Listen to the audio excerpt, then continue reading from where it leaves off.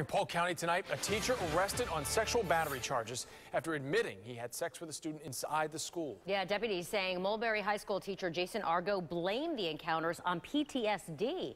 But as ABC Action News reporter Lauren Rosella found out, this is not Argo's first time having inappropriate contact with a student. Investigators say that Argo had sexual encounters with this girl not just once, but twice inside the classrooms of this high school. And we found out he's been in trouble before after having inappropriate contact with a student on social media. Mulberry High School English teacher Jason Argo didn't say anything as deputies marched him into a patrol car. In tears, a girl in his English class told investigators she had 2 sexual encounters with Argo in his classroom after school and once at his home on his birthday.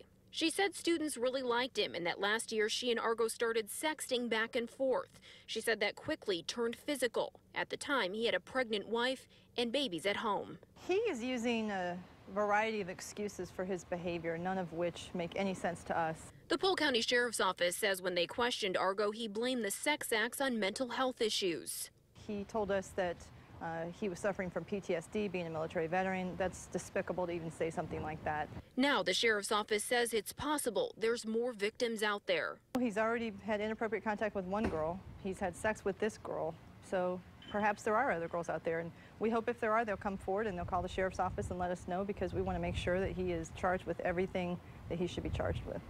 The Polk County School District has put Argo on leave, and they say that they plan to fire him. Now, he's been a teacher since 2010, and as we mentioned, he was in trouble a couple of years ago after having inappropriate contact with a student on social media. They suspended him for 3 days. In Mulberry, Lauren Rosella, ABC Action News.